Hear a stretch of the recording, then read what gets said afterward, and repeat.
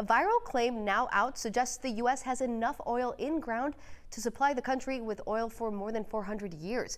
Ariane Datil and our Verify team looks to see if that's true. President Biden recently called on U.S. oil refiners to produce more gasoline and diesel as gas prices in the country are at a record high. Around the same time, this copy and paste chain message claiming to tell the truth about gas prices began to spread rapidly on Facebook. Verify viewer Lauren and several others asked us to verify whether a claim included in the message was really true.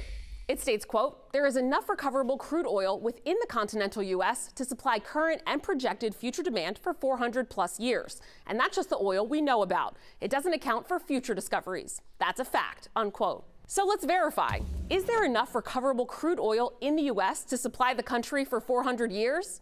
Our sources are the U.S. Geological Survey, the U.S. Energy Information Administration, and Andrew Lippow, president of Lippow Oil Associates.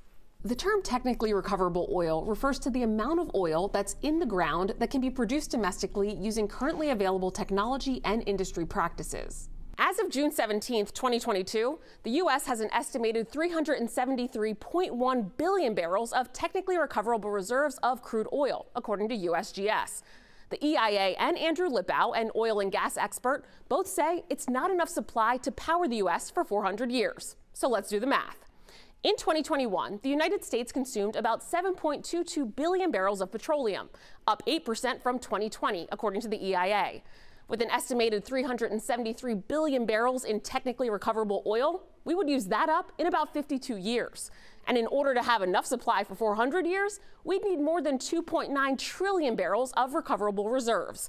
And even with the reduced consumption in 2020, we still wouldn't have enough supply for 400 years. Clearly, that statement is incorrect.